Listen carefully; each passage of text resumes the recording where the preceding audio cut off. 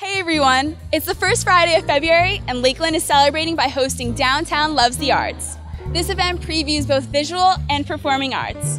Let's see what hidden talent is out there. I'm here with L.W. Dewhurst. This is the artist of this amazing booth right here. And can you tell us what you love about Downtown Loves the Arts?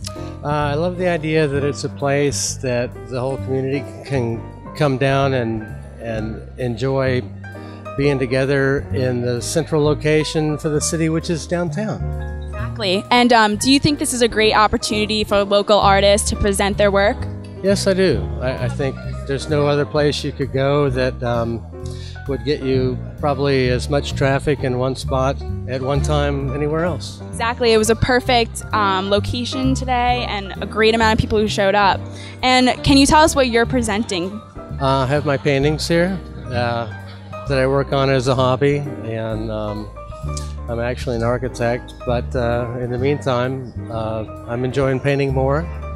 So can you tell me why you feel that Downtown Loves the Art is a great opportunity for local artists?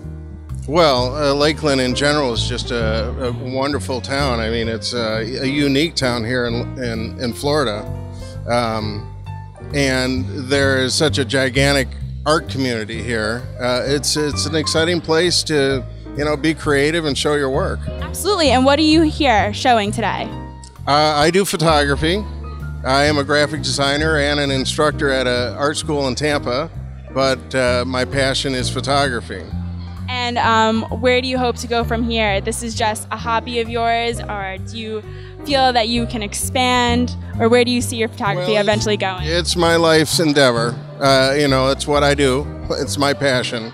So that's what I spend my time doing. We saw some amazing local talent today. I hope everybody enjoyed the festivities as much as I did. Be sure to keep an eye on Twitter to see what we'll be covering next. I'm your host, Kristen Girl. Thanks for watching Back Channel, brought to you by N Focus on Lakeland Local.